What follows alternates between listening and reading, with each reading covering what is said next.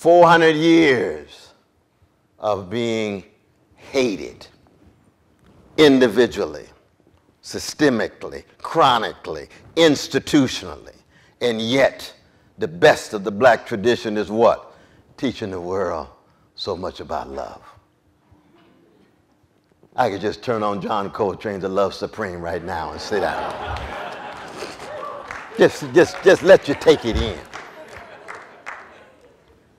Well, I could read passages from Toni Morrison's Beloved. A love so thick that it takes the form of the killing of your precious baby because you don't want your baby dirtied and thingified by white supremacist persons, practices, institutions, structures. I could read the love-soaked essays of James Baldwin, the son of Harlem. Never went to college, but at least 2 colleges went through him. When he would say over and over again, love forces us to take off the mask we know we cannot live within, but fear we cannot live without. Courage, interrogation. There's never been a figure on the American stage, given all of the genius and talent of a Eugene O'Neill and probably the greatest indictment ever written of the American empire, and the Iceman cometh, or Tennessee Williams, or Arthur Miller, or August Wilson, or Adrian Kennedy. But I'm talking about Lorraine Hansberry's A Raisin in the Sun. Has there ever been a figure with more love than Mama on the American stage? 5 generations enacted in her attempt to bequeath and to transmit what the Isley brothers would call a caravan of love to that younger generation. Walter teach Travis in light of old man Walter, you all know the play, who died, who bequeathed $10,000 to see whether they'll get to that vanilla suburb or not. But that's not the end and aim of it. The aim is measuring people based on their courageous attempt to cultivate the capacity to think for themselves, to learn how to love and to laugh and to hope. I could turn on Marvin Gaye's What's Going On. Every note and the silence between the notes. Save the babies. Who really cares? Stevie Wonder's Love and the Need of Love. But this love that we're talking about again is not abstract. It is concrete, and it is as real as a heart attack. And it has something to do with the Socratic legacy of Athens. It has something to do with line 38a of Plato's Apology. The unexamined life is not worth living. And we know the Greek actually said the unexamined life is not a life of the human. And we know our English word human comes from the Latin humando, which means what? Burial and burying. We're beings on the way to death. And you can't talk about race matters. You can't talk about what it means to be human without talking about wrestling with forms of death and what it means to be on intimate relations with forms of death. Early physical deaths indeed, but also social death. That 244 years of white supremacist slavery attempt to make them socially dead in the language of the great Orlando Patterson in his 1982 classic, Slavery and Social Death. Unsuccessful resistance, resilience still kicks in, but the attempt to impose a social death, and then a psychic death. What is psychic death? Well, for black people in the modern world, It has to do with trying to wrestle against the forces of niggerization. Because to niggerize the people is try to convince them they're less beautiful, they're less intelligent, they're less moral, to instill in them unbelievable fear, to instill in them this sense that they ought to be scared all the time and intimidated all the time, laughing when it ain't funny, scratching when it don't itch. Wearing the mask, as Paul Laurence Dunbar said it in his great poem. That's why one of the most powerful sentences in James Baldwin's The Fire Next Time is that line in the letter to the nephew, don't, comma, be afraid. That's why Marcus Garvey would always have a black person in front of every major demonstration with a big sign, the Negro is not afraid, even if they're sitting there shaking, carrying the sign. It's why the great Mary Ellen Pleasant, who was the first black woman millionaire in America, known as the mother of human rights in California. She happened to be a black domestic maid who married a white robber baron, and he dropped dead. She got all his money, and she didn't kill him. It was a natural thing. But never forget Mary Ellen Pleasant. She gave $800,000 to a white brother named John Brown. That's how he survived financially on his way to Harper's Ferry. And she would start every lecture all over California with the line, I'd rather be a corpse than a coward. Just like Martin Luther King Jr. would always say to his staff, I'd rather be dead than afraid. Wrestling with what it means to be human, being on intimate forms with death, and the echoes going back to Plato when he says philosophy itself is a meditation on and preparation for death. Philosophia, love of wisdom, meditation on preparation for death. And even Seneca, and we don't expect too much profundity from the Romans, they're so busy running an empire, very much like we Americans. He used to say, he or she who learns how to die unlearns slavery. And I've told my students for 41 years of my very blessed life of teaching, when you come in my classroom, you here to learn how to die. And they say, well, Brother West, I thought I was just taking a philosophy class and read some texts and get a grade. No, this is paideia. This is P-A-I-D-E-I-A. This is deep education. This is not cheap schooling. So when you're talking about race matters, you're not just talking about skill acquisition and information. You're talking about self-interrogation and social transformation. And the best in the University of Oregon, with all of the challenges that go along with any institution of higher learning in our late capitalist civilization that's undergoing commodification, corporatization, bureaucratization, rationalization, making it more and more difficult for any kind of paideia to take place. But the students come in so pre-professional. Can't wait to make their movement to the profession. No, you got to learn how to think first.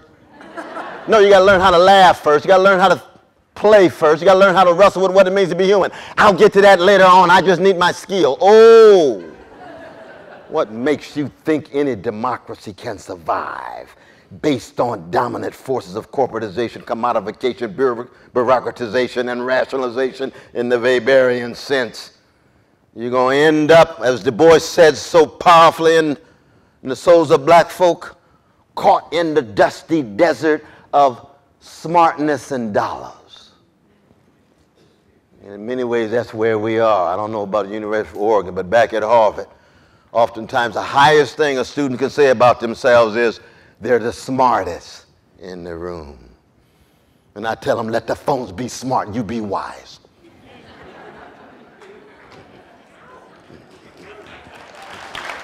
Yes. The fetishizing of smartness tied to richness. How spiritually empty. How morally vacuous. And most importantly, reinforcing the worst protocols of professional culture, which is conformity, complacency, and when it's time to actually act, cowardliness. Because the careerism and the opportunism is so overwhelming. Thank God for Socrates. Thank God for all of those who are willing to first begin with themselves. Self-examination, self-interrogation.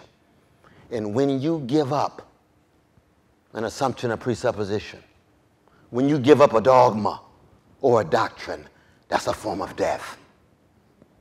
And there is no education without that kind of death. There's no maturation without that kind of death. That's what learning how to die is all about. One of the great eulogies ever written, one sentence. A sister named Dorothy Day, one of the great prophetic figures of the 20th century. She's my fellow Catholic sister. When Martin Luther King Jr. was murdered April 4th, 1968, in her historic newspaper, The Catholic Worker, she said, Martin Luther King Jr. learned how to die daily, to continually grow, continually mature, and it's endless. It is perennial, and you always end up in a moment of inadequacy, almost an echo of our great lapsed Protestant artistic genius Samuel Beckett, when he said, you try again, fail better. Try again, fail better. That's the best that we can do. But you're continually in process, calling yourself into question, interrogating whatever assumptions you are falling back on. That's Socratic energy at its highest level. To come to terms with race matters is to begin with self, always already tied to society, always already tied to forms of death, forms of dogma, and forms of domination. To be human is to wrestle with those inescapable and unavoidable realities, to drop any linguistically conscious primate like ourselves in time and space. Means you're going to have to wrestle with forms of death. First, bodily extinction, the psychic and spiritual death, possibly civic death, in forms of patriarchy, class-based, could be empire, colonized peoples. But then dogma, ideological dogma, religious dogma,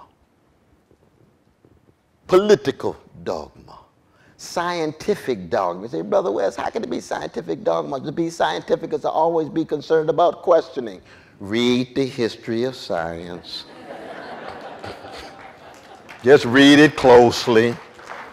And the great John Dewey always made a distinction between scientific method and scientific temper. The method itself can become a dogma. It's like skepticism. If you're not skeptical about skepticism, you get locked into a certain kind of skepticism. And in the end, it becomes a matter of adolescent activity, because skepticism usually presupposes the vantage point of a spectator, whereas criticism is one of a participant. So you can play all kind of games as a spectator, but when you are involved, when it comes to your house and your loved ones, all of a sudden things shift. And that's one of the great stories of white supremacy in the United States. So oftentimes people can be in a state of denial. Look at the U.S. Constitution. Any reference to the institution of white supremacist slavery? No. 22% of the inhabitants of the 13 colonies are enslaved. No reference to the institution in your Constitution. You're going to end up having a civil war of 750,000 precious people killed over an institution not invoked in your Constitution. Well, Professor West, that's just a fascinating tension between principle and practice. Get off the crack pipe. That's called denial. That's called avoidance. That's called thinking, in fact, that you can somehow, through willful ignorance, treat people, conceive of yourself in ways that those effects and consequences won't come back to haunt you. What did Malcolm X call it? Chickens coming home to roost. Sooner or later, you're going to reap what you sow. Sooner or later, what you think you've been able to escape from is going to hunt you down and hunt you down. We're seeing that right now in Imperial America. They end up killing almost 1 million Muslims and can't say a mumbling word in our public discourse. Invasions of Iraq, Afghanistan, Pakistan. And then you get the counter-terrorists and we wonder why they're upset. Now, terrorism for me needs to be called into question across the board. The innocent life of any human being for me is a crime against humanity. But no serious concern about how many Iraqis died. The same was true with our drones. Innocent folk in Yemen and Somalia and Pakistan and Libya. Afghanistan can die. Kill one American. Brother Barack did what? Had a press conference that same day. Gave economic compensation for the family that same day. And they had already denied that they'd killed any innocent people as a whole. Quit lying. Quit lying. Keep track of human beings.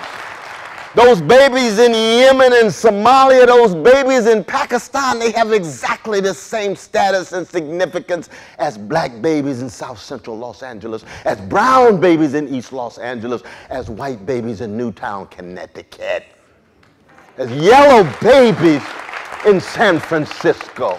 And we like to talk about it in the abstract, but when it comes time to being actually tested in our actions, we live in denial. We might as well be in Disney World on Main Street.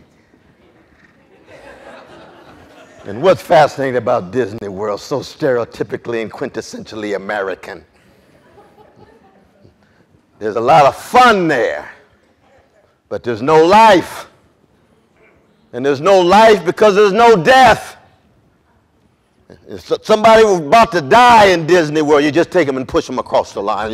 You're going to besmirch our image. Nobody's supposed to die in Disneyland. Oh, I mean, I'm being facetious. Y'all get the point, though. Escapists, given all of the overwhelming sense of possibility and supposedly prosperity, and yet 1 out of 2 of our children, black and brown, under 6 years old, live in poverty in the richest nation in the history of the world. That's a moral disgrace. Where is the discourse about it? Martin Luther King Jr. turns over in his grave. Rabbi Abraham Joshua Heschel turns over in his grave. Are we actually going to keep track of the underside?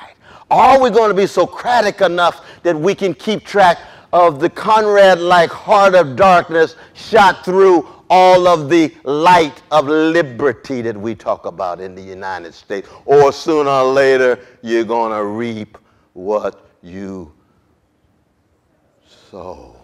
Absolutely. And of course, usually the people who raise this issue end up being misunderstood, misconstrued, marginalized, incarcerated, or shot down like a dog. The truth's too much. It's too overwhelming. Rather close one's eyes. And yet when the crisis comes, ooh, lo and behold, that's why race matters in regard to indigenous peoples, in regard to our precious brown brothers and sisters, moving borders.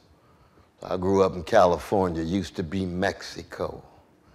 Read what Ulysses S. Grant says about the Mexican War. Just massive gentrification, a power grab and a land grab across the board. You see, immigration discourse, well, they coming home. They coming home. That used to be there. Viciously, immorally take it. Our Asian brothers and sisters, the very year in which we have the Statue of Liberty. Give me your poor. There's the Chinese Exclusion Act. So much for our universality.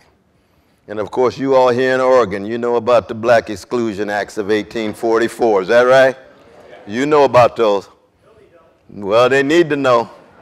I'm going to put up a picture. Serious exclusion acts. Black folk can't set foot in Oregon. But we're anti-slavery, yes, but you're anti-black people at the same time. That is highly possible. We human beings, we're so creative when it comes to mistreating each other. You be against slavery, but don't want black folk too close. Can't stand the institution, but oh, when those live human beings and bodies get close, we're overwhelmed. You see. That's part of the challenge too. That's why any discussion about race is never simply a discussion about policy, structural institution, as crucial as structural institutions are. But it's also about the ways in which subjectivities are constructed, the ways in which individuals are created. And then the choices that people make, not just as persons, but in collectivities, in groups, in communities. And that's one of the reasons why the best of the University of Oregon or any other institution of higher learning has to put such a stress on that Socratic legacy of Athens, that paideia. And that line 24a of Plato's Apology, where Socrates says, parrhesia is the cause of my unpopularity. What is parrhesia? P-A-R-R-H-E-S-I-A. Frank speech, fearless speech, plain speech, unintimidated speech. The education at its highest level is about fusing the formation of our wise attention with the cultivation of our critical thinking that's linked to the maturation of compassionate and courageous people. Now, we raise the question, is courage a dominant virtue in our universities? Hell no.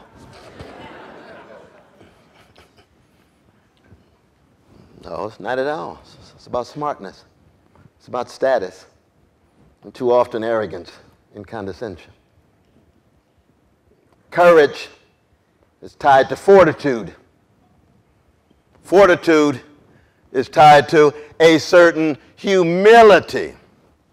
Like Socrates, I know that I know more than others precisely because I know that I know nothing.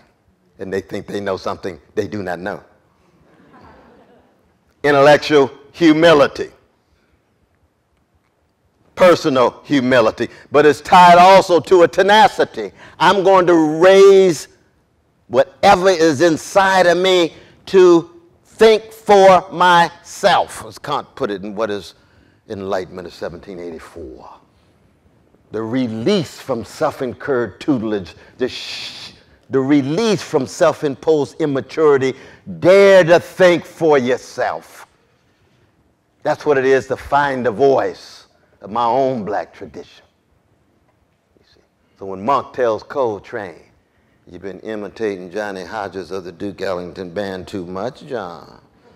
It's time for you to find your voice. What does train sound like? I don't know how many of you all have had a chance to see Amazing Grace. Has that hit Eugene yet? Yeah, just with Aretha, 29 years old, walks into James Cleveland's church and raises her voice. And who's on the front row? Not just her father, Reverend C.L. Franklin, one of the finest of all preachers enacting such a grand oratorical art, but Clara Ward, echoes of Marion Williams, those who Aretha imitated until she found her voice.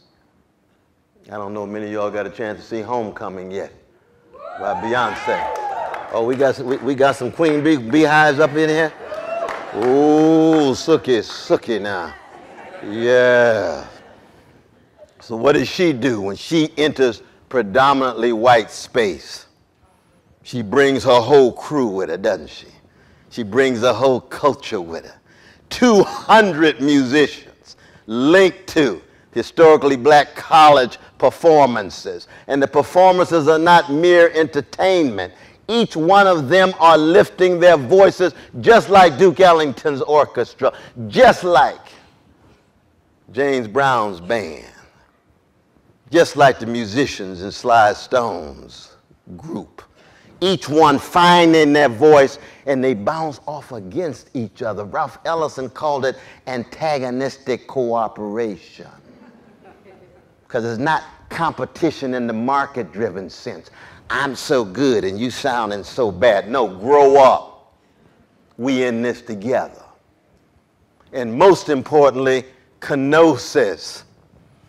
And this is what oftentimes is missing in any serious talk about race matters, especially in the academy, but even outside. Now, what is kenosis? K-E-N-O-S-I-S. Kenosis is self-emptying, self-donating, self-giving. It's like the end of a James Brown concert when he comes out and says, I'm an extension of you, you're an extension to me. I've just given you 3.5 hours of all that I am. Did anybody come here to hear a song we did not play? You didn't play Soul Power, James. He said, hit it, Bootsy.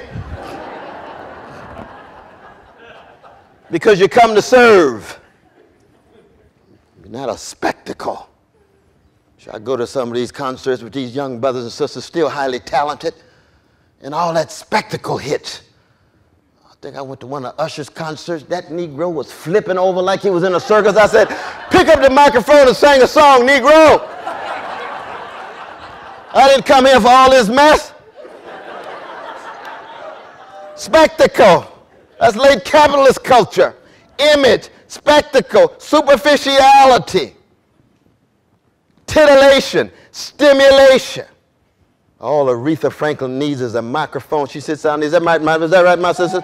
She sits down on that piano, and what does she do? Within 3 minutes, she done touched you in parts of your soul you forgot about.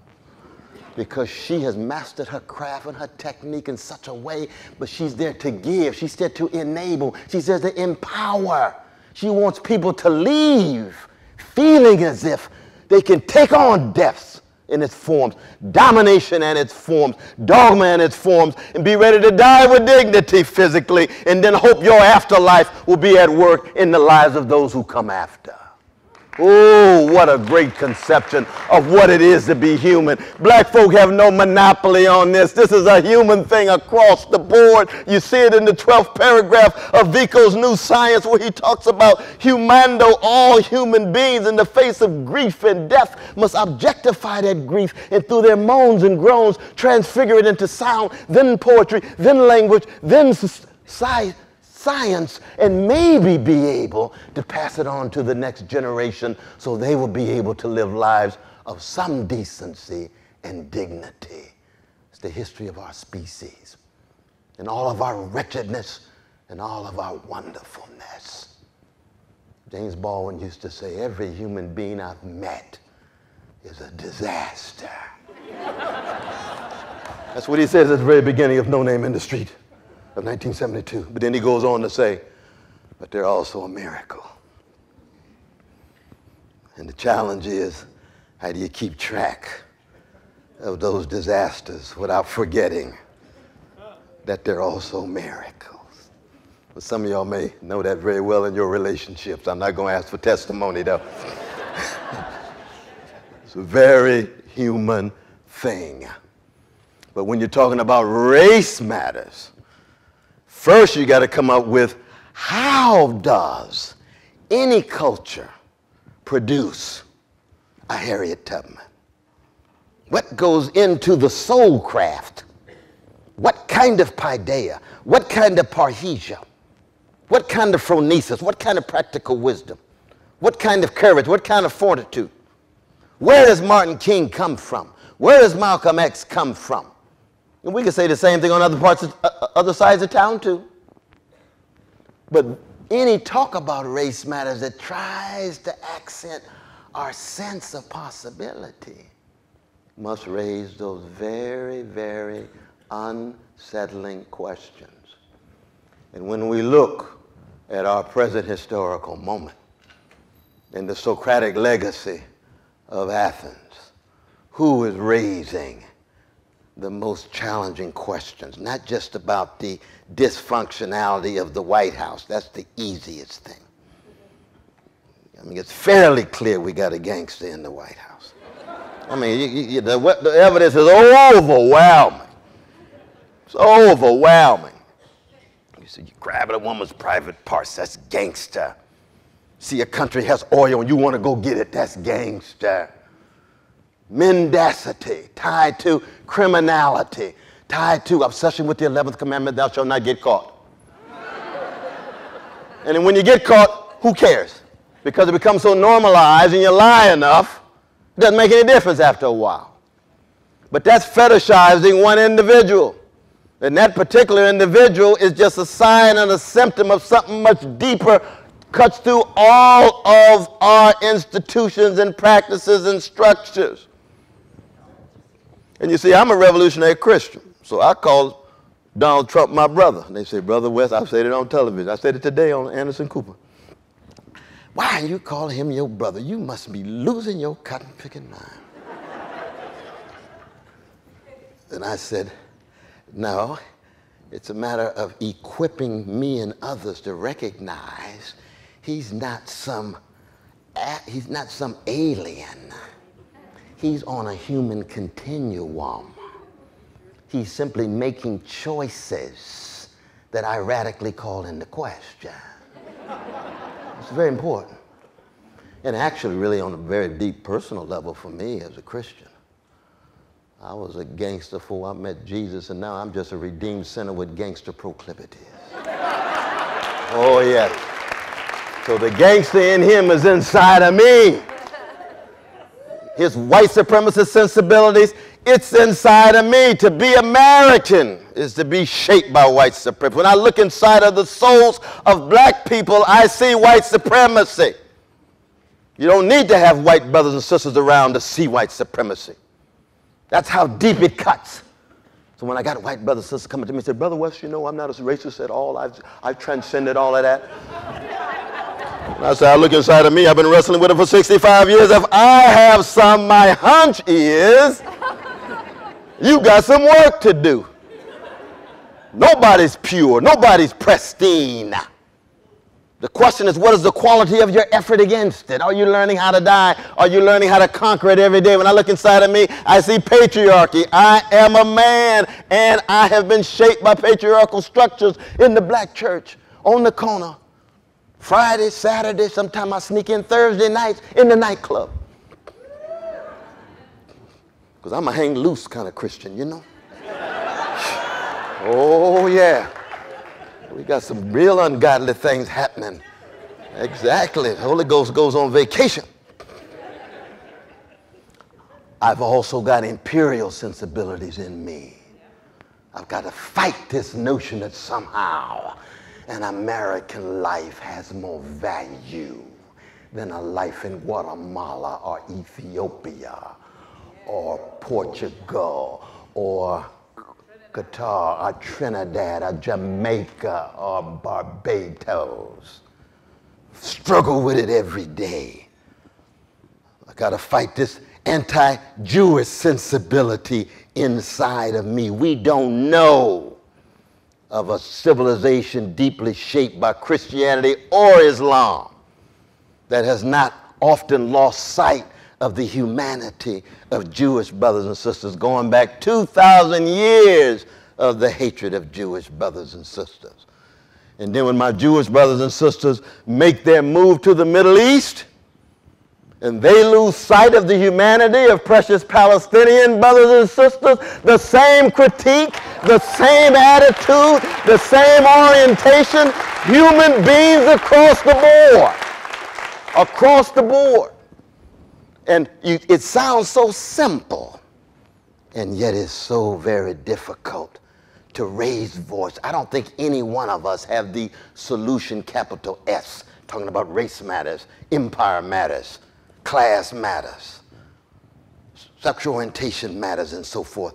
But it's only by lifting voices together, like jazz musicians, learning how to learn and listen, to take it in, to cultivate the faculty of receptivity as much as expressivity. That's always mutual and reciprocal in that regard. That's the raw stuff of democracy. That's what you get in the great work of a Walt Whitman, or the great disciple, creative disciple of Walt Whitman in the 20th century, Muriel Rukeyser. Of course, the inimitable John Dewey himself, given all of his great insights, but also his blind spots. What do I mean by blind spots? Well, this is the real challenge. How do we engage in Socratic energy, connected to the prophetic legacy of Jerusalem, which has to do with tears? See, Socrates never cries. He never sheds a tear. You all remember Thomas More in the Tower of London right before he's executed, and he writes his dialogues on tribulations, and he raises one of the most fundamental queries about Western civilization. Why is it Socrates never cries and Jesus never laughs? That's a profound question. Now, it could have been that Socrates did cry, and because he never wrote a word, the people who wrote about him didn't pick it up. Of Plato and Xenophon and Aristophanes and the other. Could have been Jesus was laughing all the time, but he never wrote a word either, so they didn't pick it up. But all we have is them rendered through the people who wrote about them. But if Socrates never cries, Jesus weeps, as does Jeremiah in Hebrew Scripture. But when you're concerned about the Judaic imperative of spreading hesed, loving kindness, steadfast love to the vulnerable, the fatherless, the motherless, the oppressed, the persecuted, you will be shedding tears.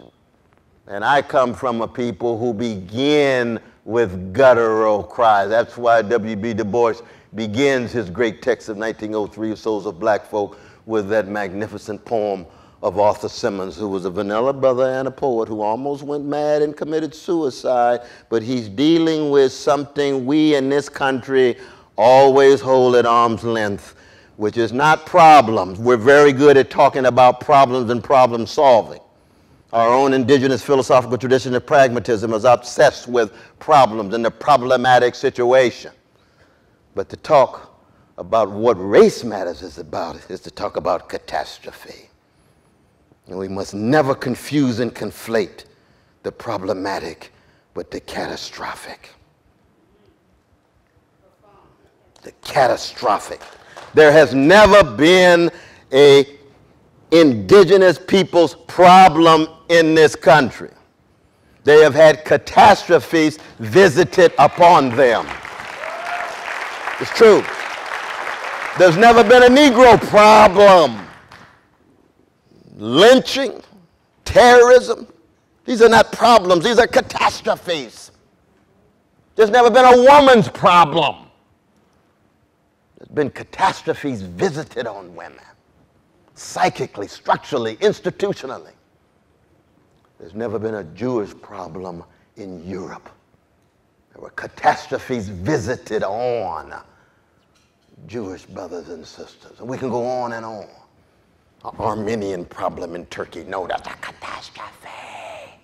We can go on and on. But the catastrophic is something that rarely is able to make its presence in our discourse, in our universities, in our newspapers, because we rather opt for sanitized, sterilized, deodorized discourses. That's what we like. Whereas the catastrophic is about what? Keeping it funky. Because when you keep it funky, you keep it real. When you keep it real, you let all of that stuff come out. Let it all come out. That's one of the reasons why American artists have played such an important role. Because American culture in its dominant form is what? It's the culture of limitless possibility. We can solve any problem. There's no limit that can constrain us. There's no constraint that in any way can belittle us. That's the dominant American discourse. You hear it every State of the Union, whether it's Republican or Democrat. You say, well, why is it that you have no limits? Because we are Americans. What about Lithuanians? Well, no, they got a different situation. We are Americans. And then here come our artists. The greatest one of them all, vanilla brother named Herman Melville. Let me tell you something about the American empire in the form of a Pequod of a ship that's obsessed with whiteness and the whiteness of a whale in such a way that they'd rather sell their souls in order to dominate it, and in dominating it, rather sacrifice everybody on that ship. And how does that novel end? With just the coffin itself as the only slice of the ship left, with Ishmael holding on for dear life. We have yet to catch up with Herman Melville. When that novel was published, a few hundred copies were bought. It did not even become popular until the 1920s, when Raymond Weaver and Lewis Mumford and others began to say, lo and behold, there's catastrophic realities, and there's somebody who was talking about that a long time ago. You don't say. You don't say. Thank God we got Thomas Pynchon. Thank God we got Toni Morrison. Thank God we got folk who flow out of the Melvillian tradition. But then in my own black tradition, the blues. Ralph Ellison used to say the blues ain't nothing but a personal narrative of a catastrophe lyrically expressed. That's what it is. The king of the blues, B.B. King himself. Nobody loves me but my mama, and she might be jiving too. Echoes of Sophocles' Antigone, isn't it? All the forces in the world, in the cosmos against you, and the one person you thought you could fall back on might be jiving too. And that's the B-side of The Thrill Is Gone. That's the blues. That's not problematic. That's catastrophic. Strange fruit that southern trees bear. Black bodies swaying in the southern breeze. Those powerful lyrics of a Jewish brother named Maripol who wrote it. And who's singing it? Yeah, exactly. The inimitable sister from Baltimore City, Billie Holiday herself. That's catastrophic. Institutional catastrophe. Neo-slavery called Jim Crow. When you read about it in your textbook, what do they call it? Segregation. That's deodorized discourse. Segregation, please. No, this is terrorism. Indigenous peoples will tell you about it. You see. Women be able to tell you about it. Workers would tell you about it when the Pinkertons are bigger than the state militia in Ohio if you go on strike against Rockefeller. And you get crushed. So you don't even have collective bargaining until the 1930s Argentina had it in 1836. They're not known for being on the cutting edge for social justice. They're 100 years ahead of America because the rule of capital was so overwhelming. Workers don't have a right to collect. They have to deal with catastrophic circumstances in that. And the challenge is, how do you deal with that catastrophe with the paideia, the parrhesia, with the compassion? That's one of the grand contributions of any talk about race matters when it comes to black people. Because in the face of that kind of catastrophe, you're going to still get unbelievable creativity and compassion. And yet that creativity and compassion can be used against you. Because people will think, oh, I see. You loving truth, or trying to love truth and goodness and beauty. And if you're religious, you're trying to love God, you're trying to love your neighbor. And if you're a serious Christian, you're even trying to love your enemies. Boy, for ruling classes, that's quite a gift, though, isn't it? Oh, these are subjects, these oppressed folk loving me. That's one reason why Martin Luther King Jr. is so popular. Just beat him down, slap him upside the head, talk about his mama, and what does he say? I'm going to love you anyway. You say this to white brothers and sisters. Yeah, Martin's a special kind of Negro. He's a special kind of brother. That's true. But he went to jail 32 times. How many times did he go to jail for white brothers and sisters? 0. He went to jail for black people. It's just when he came out, he said, I love everybody, but I'm going to jail for these unloved people. So when you look at me and preoccupied about yourself or me loving you, you ought to accent the degree to which I'm loving these folk and loving you, but you are not center stage. This is not fundamentally about you just because I'm loving you. Because at the deepest level of sacrifice, what I'm going to die for are these unloved people. And this is a very important challenge because what has happened in the last 40 years, I know I'm going on and on. We're going to open it up for questions in a minute. In the last 40 years, we've seen conceptions of success, especially black success, that are severed from greatness. Because greatness has to do with the quality of your service to the least of these. The depth and scope of your sacrifice to those catching hell. Success is about spectacle. And oftentimes, one of the ways you can be highly successful, especially for black folk, is to love everybody but black people. Or to love everybody first before you love black people. And I think that's pathological. Something wrong at a deep level. You're so obsessed with the white normative gaze. You're so hungry for white recognition and white approval that becomes your point of reference. That's one of the reasons why, in fact, our musicians can humanize it. It's a beautiful thing to love anybody no matter who they are and what color they are, but you're loving them because they're human beings. You're not loving them for their color. You're not loving them for some superficial feature. You're loving them for what kind of soul and character and virtue and vision and values they have been able to hone out both in relation to you and what they brought to the relationship. That's what Martin Luther King, that's what Coltrane, that's what Sarah Vaughan and the others are about. That's why American artists at our best provide some kind of alternative vision of a reality that these days is becoming more and more decadent and more rotten. We are experiencing an imperial meltdown on a massive scale. In the economic sphere, the grotesque wealth inequality, the political sphere, the breakdown of our system, at the cultural and educational sphere, the difficulty of genuine deep education as opposed to cheap schooling, and especially looking inside the souls of our priceless young people of all colors. Levels of depression, drug addiction, sexual addiction, the kind of things that right-wing Christian evangelicals often make their careers on.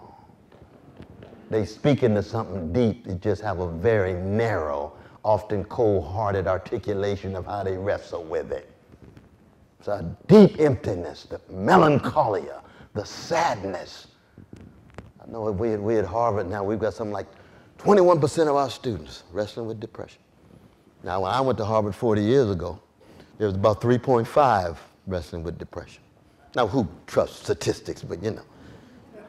Something has happened.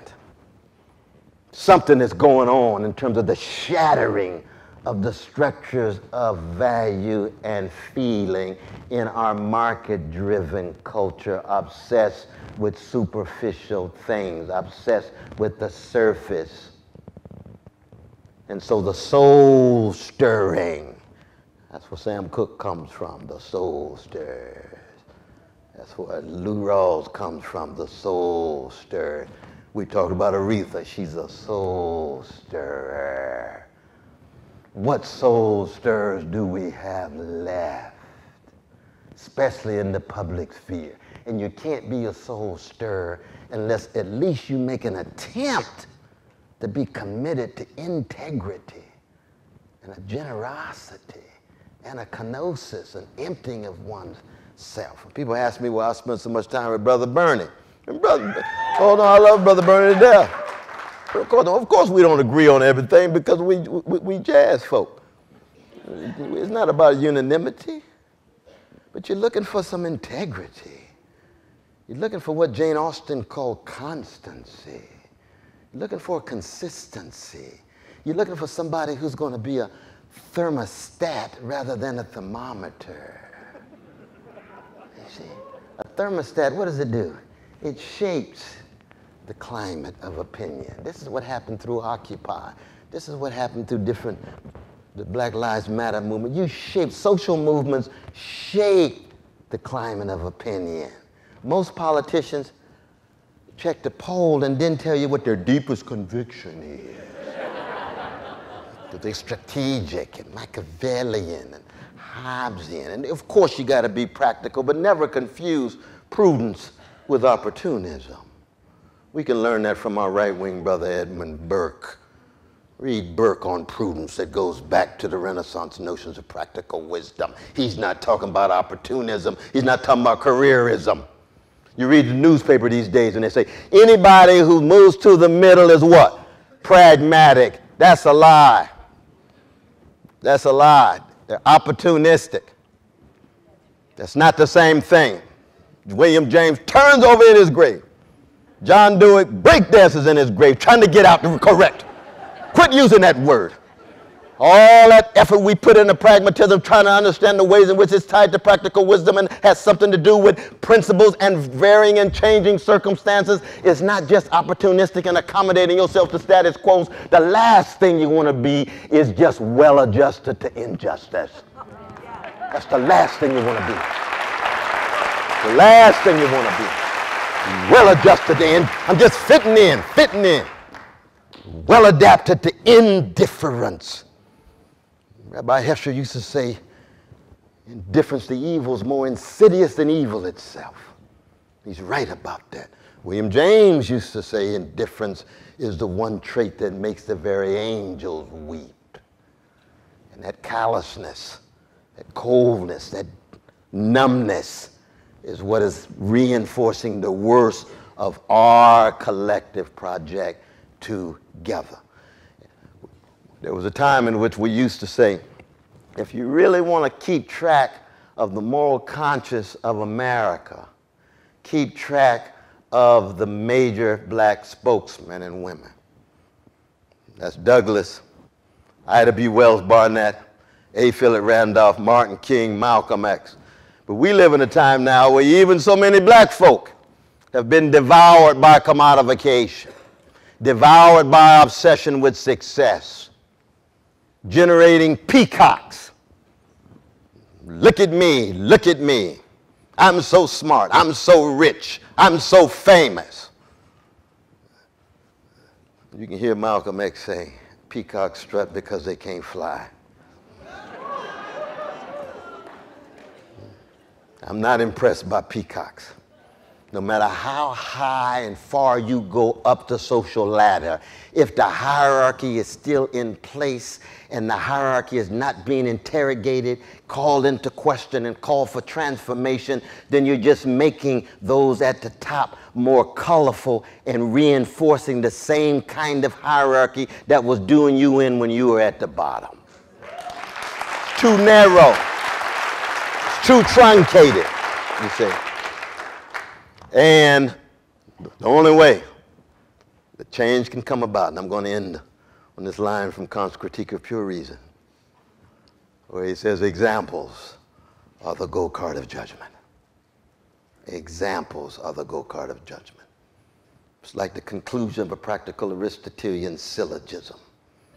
It's not a proposition. It's an action. It's a praxis. It's a way of life. It's a mode of being in the world. And it depends on what kind of life I attempt to live, you attempt to live in relation to those who came before and in relation to the young people who you will bequeath your tradition to. And we just don't know. We're at such a grim moment right now that it's important for the most part not to become so obsessed with the powers that are pushing us off the cliff with ecological catastrophe impending. Nuclear catastrophe, always a possibility. And we've talked about the economic, political, moral, and spiritual catastrophes.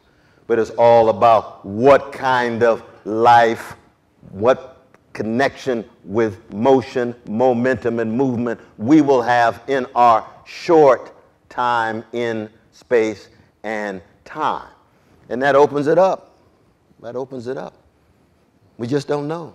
The future's always open-ended in that sense. But we should understand the unbelievable sense of urgency and emergency, not just here, but all around the world. Thank you all so very much, and we'll save time for questions. Yes, I mean.